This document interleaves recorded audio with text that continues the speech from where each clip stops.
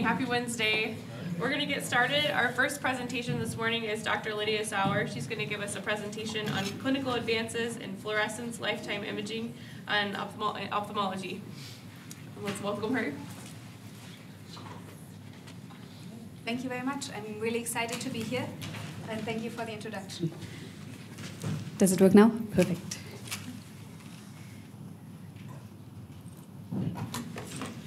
These are my financial disclosures. And since it's very early in the morning, I would like to start with this picture that I took a couple years ago. And when we look at it, we see what's going on. We see it's a gecko that's just hanging out there, enjoying its day. But do we really see all the information that we could possibly see? Or does this give us a much more detailed view of the picture? In the same way, we are very used to looking at these images in ophthalmology. This is a typical fundus autofluorescence intensity image. But when we look at FLIO images, suddenly we get a much more detailed view. And I'm going to go a little bit further. This is a healthy eye, but I would like to look at some diseases. So here we see an eye with drusen due to macular degeneration. And we are very familiar with these pictures, but when we look at the FLIO, we suddenly get a completely different view of this picture. Or I have one more example. This eye almost looks healthy when we look at it. It's very difficult to delineate any pathology in this eye. But when we then take the FLIO and look at it, suddenly we clearly see something that we didn't see before. So this is what my talk is going to be about. It's about FLIO. FLIO is a novel imaging technology that was developed by Heidelberg Engineering, or developed in Jena and then produced by Heidelberg Engineering. The devices look very similar to the regular spectralis OCT, but there's a lot more going on in the device. And it actually provides us a very high contrast picture of the back of the eye, and we can really delineate different information about fluorophores within their environment. And when we think of fluorescence, I'm just going to go back to the basics for a very brief moment. We can think of three dimensions in fluorescence. The first would be the spectral dimension. So when we think of the chemical view of things, the emission spectrum and the absorption spectrum and the emission spectrum are different in the fact that the emission spectrum is shifted towards longer wavelengths, which we see right here. When we come from an ophthalmological background, we always think of the brightness dimension first, because that's what we're most used to the fundus autofluorescence intensity images that just show us how bright do the fluorophores come back. And what I would like to focus on today is really the third dimension, the lifetime dimension, which essentially tells us how long do the fluorophores glow. So how long does it take for the fluorescence to fade away? And for that, there's a very nice little presentation that Chantal, a good friend of mine, made. And I would like to show this to just highlight it a little bit more. So when we think of fluorescence, we count the fluorophores that are coming back. Doesn't really matter when they're coming back. Some come back early, some later. But really what we're looking at is how bright are they? And this is our typical autofluorescence image. When we look at FLIO, we give these times a color. So the fluorophores that come back first, we put in red color and say this is a short lifetime because they're coming back much faster. And then as time passes, we shift to longer lifetimes, and the lifetimes turn to blue color. And this essentially transforms the autofluorescence intensity image to the lifetime image. And we think that we get more information because in intensity imaging, it's dark at the fovea and dark at the optic nerve, whereas in FLIO images, we can clearly see differences between these areas. How it works is we have a 473 nanometer laser. It's a pulsed laser that we send into the eye together with an IR laser for eye tracking. And then we collect the fluorescence that is coming back, but we actually split it up according to the wavelengths of the fluorophores into two spectral channels. So a short spectral channel from 498 to 560 nanometers, and then a long spectral channel from 560 to 720 nanometers. And this essentially gives us, with one 2-minute measurement, these 4 images. So 2 autofluorescence intensity and 2 autofluorescence lifetime images. And when we think of healthy eyes, we always see the same pattern in these eyes. We see that there are long lifetimes at the optic nerve, which are depicted in blue. And I actually added those curves to it. What you can see is the curve is much less steep, so it takes much longer until the fluorescence comes back. The intermediate lifetimes that are depicted kind of in orangish, greenish color that can be found all across the fundus are caused by the retinal pigment epithelium and the lipofuscin. And the short lifetimes in the center of the fovea are caused by macular pigment, and the decay of the fluorescence is really steep. So going from this healthy eye and looking at the variety of different diseases that we can look at in ophthalmology, we clearly see that there are a lot of patterns that we can map out with FLIO that really look different from another. And I would like to go through a few of these diseases today just to point out really the highlights of what we think is where FLIO is really beneficial. And the first thing that I'm going to start with is the whole question about macular pigment and how can we see that it's really macular pigment that we're imaging. And I want to start with albinism, because patients with albinism do not have any macular pigment, and they also do not have a foveal depression. And when we think of, or when we look at the FLIO images, we see that the short lifetimes in the center are just missing. So we cannot see them because they're absent. And we did some more studies looking at macular pigment, for example, in macular holes, in MACTEL, in other diseases, and we really were able to find out that the macular pigment is really causing these short lifetimes in the center. And the first disease that, or the second disease that I'm going to hit on is macular degeneration. It's a very common disease that we see in retina clinic all the time. And as I showed in the beginning, we really see this ring of blue that is a shift towards long lifetimes around the fovea, and we do not see any indication of this in the autofluorescence intensity image. We see this ring in all patients with AMD, which is pretty striking, and we also did some statistics on it. We kind of produced a grid onto the back of the eye and looked at the area of that pattern, which is basically this ring right here. And we compared the lifetimes not just between AMD eyes and healthy eyes, but also between AMD eyes of different stages, because we think that pattern actually progresses as the disease progresses. And we were able to find a significant difference for this pattern, whereas there was no significant difference in the fovea. And that really indicates that something must be going on in this area right here where we see that pattern.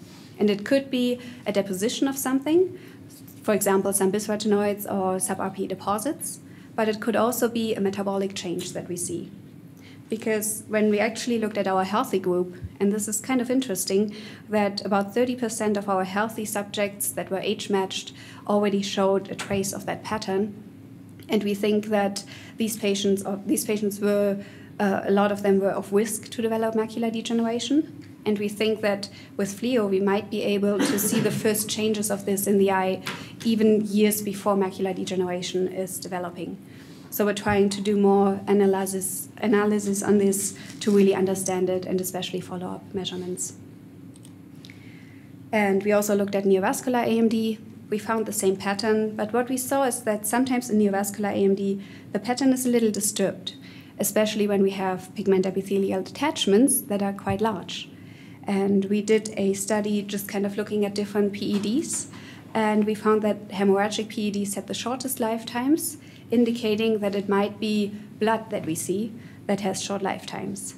And for that, to kind of prove it, or kind of give another argument for it, we had this very interesting patient that presented with a fibrovascular AMD and came to the office 2 weeks later with a new hemorrhagic PED. And what is really striking is how the red, how the red in the center really increases. And we actually took his blood and did an ex vivo measurement of the blood, which you can see right here. And if we put the colors exactly to the FLIO image in vivo, you see that the blood is just completely wet. But if we increase the contrast a little bit, we can see that especially the erythrocyte sediments have the shortest lifetimes, which just helps us understand these pictures a bit more. And another disease that we are really excited about is macular telangiectasia type 2, or in short MACTEL. It's an inherited retinal disease that was initially believed to be pretty rare, but we keep finding more and more patients with this disease. And it was initially believed that it kind of starts between 40 and 60, but we keep finding younger patients that also have MACTEL. And it's fairly difficult to diagnose it with some imaging modalities, just by looking at the fundus, because it can present similar to a lot of other diseases, especially AMD. So many patients have been misdiagnosed with AMD, and it's really valuable to have a tool that really well lines out that this is MACTEL. So in patients with MACTEL, we see this prolongation of lifetimes at the temporal side of the fovea in all of the patients. It can sometimes present also as a wing.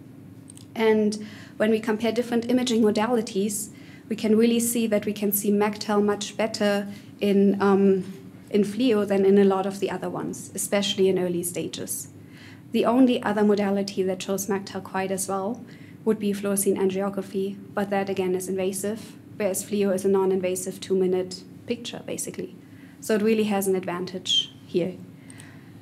And I would like to go a little bit further and present a very interesting family, because here in this family, the proband was diagnosed with MACTEL at age 21, and he is severely affected with a visual acuity of 2100. And what was interesting in this family is that they were diagnosed with Charcot-Marie tooth, and his father came in his 50s, I believe, and he had early onset macular degeneration, is what it said. He also did not have any arms because he had burned them off in a barbecue accident. So it was all kind of very interesting to look at that family. And by looking at it a little bit further, we realized that also the proband has some peripheral neuropathy, which is the reason why the father lost his arms. So we investigated it a bit further, and we were able to find a gene. HSAN is the gene mutation, but it's a neurological disease that causes peripheral neuropathy, but it's connected to the eye disease, to MACTEL. So we recruited a couple more patients, and the patients with that mutation also have MACTEL. And going back to that family, the proband had 2 sisters. The middle sister was 26, the oldest was 28, and the middle sister actually had the mutation, but the oldest sister did not. Both of their clinical images looked completely normal, but the affected sister actually showed only in FLIO changes in the lifetimes, which you can see here in the wing, that is where we can already see a trace of that MACTEL pattern, which could help us treat her much earlier. And we're really excited about this case, and this was recently published in the New England Journal of Medicine, as well as in Retina. So if you want to learn more about that, we're really happy about that. And we think that this really helps treating these, or approaching MACTEL a different way by understanding the causes behind it. So we go further and look at other family members, trying to really map out which of the individuals could have early MACTEL changes, which wouldn't. And we found that very early MACTEL can present kind of in the superior area, and that some of the individuals we just called FLIO positive, and others we called FLIO negative, and we will follow up on these to really see if we can detect MACTEL earlier. Here's another example of a family. The father had MACTEL, and 2 of the sons had FLIO positive findings. The other 2 had normal findings. So we'll follow up on these and see. And of course, we're wondering what is causing these long lifetimes. In HSN, we think it's a sphingolipid disturbance in the sphingolipid metabolism, and we think there could be toxic desoxysphingolipids that accumulate in the eye. And when we look at other patients, we see these crystals in the eye, and they really map out to the areas of long lifetimes. We try to look at progression. These are studies that are just ongoing, but really going back to the accumulation of things in the eye. This is another patient that presented in Dr. Hartnett's clinic, and it's a 14-year-old male that had a cherry red spot. And complete normal vision. It was a normal health examination where they found a cherry red spot, referred the patient to Dr. Hartnett, and we clearly see in FLIO that there are very much prolonged lifetimes, especially in the short spectral channel, which is kind of similar to what we see in MACTEL. And looking at his family a little bit further, we actually saw that his father has MACTEL. So is this a coincidence that a rare disease such as MACTEL correlates with this other disease, which we later found out was sialidosis? We're still investigating that. All right, I have a few more very short diseases that I'm going to hit on. The first one is Stargardt's disease. What we see in this disease is it's a retinal dystrophy that kind of presents with flecks. And I want to draw your attention really to this spot. If we look at the baseline imaging, it's red color, so short lifetimes. If we look at the follow-up, it shifts to blue. When we look at the autofluorescence image, there's no trace of that fleck in the baseline measurement, but it is there in the follow-up. So we can see how the structure progresses. But then also, the patient reported a new scotoma right at this spot. And we can already see changes in the FLIO much earlier. So we think that with FLIO, we can not only predict progression of like structural things, but also of function. We also look at retinitis pigmentosa, investigate the wings that we see in autofluorescence. We see them very pronounced in FLIO in some patients. And we're currently doing follow-up measurements. Carl Anderson has been really invested in that. And we think that, at least from the first analysis, we think that the patients with the strong wings in FLIO are more likely to progress. But these studies are still ongoing. We also looked at plaquenil toxicity. Plaquenil is an anti-inflammatory drug that is used for lupus and rheumatoid arthritis. And the problem is that it can cause irreversible eye problems. And we really try to find out not only if we can see these damages, but also if we can see them early. So for example, this patient presented in the clinic. She was on plaquenil for 20 years and had a complete normal imaging, but had some reduced contrast sensitivity, some visual disturbances. She was taken off the drug, and the only thing where we really saw a difference was really in the FLIO. And we see that in some of the other patients that are on the drug as well. I'm going to skip this one. We look at more diseases. We have a lot more ongoing studies right now, and there's a lot more literature if you would like to read up on that. But in the end, it's a new dimension of autofluorescence imaging. It's non-invasive and fast, and we basically see these really stable patterns in healthy eyes that change in early stages of diseases and that then show us characteristic patterns in eyes with diseases. We think it's helpful to differentiate between the individual diseases. We think it's a suitable measurement method to follow up, especially on therapeutical monitoring, and it's a possible tool for early diagnosis. And in the end, we're just beginning to fully understand the potential of this method. With that, I would like to thank you for your attention and thank all the collaborators, especially Dr. Greenstein, my mentor here, as well as Dr. Hammer from Jena and everybody else who's contributed to this. Thank you very much.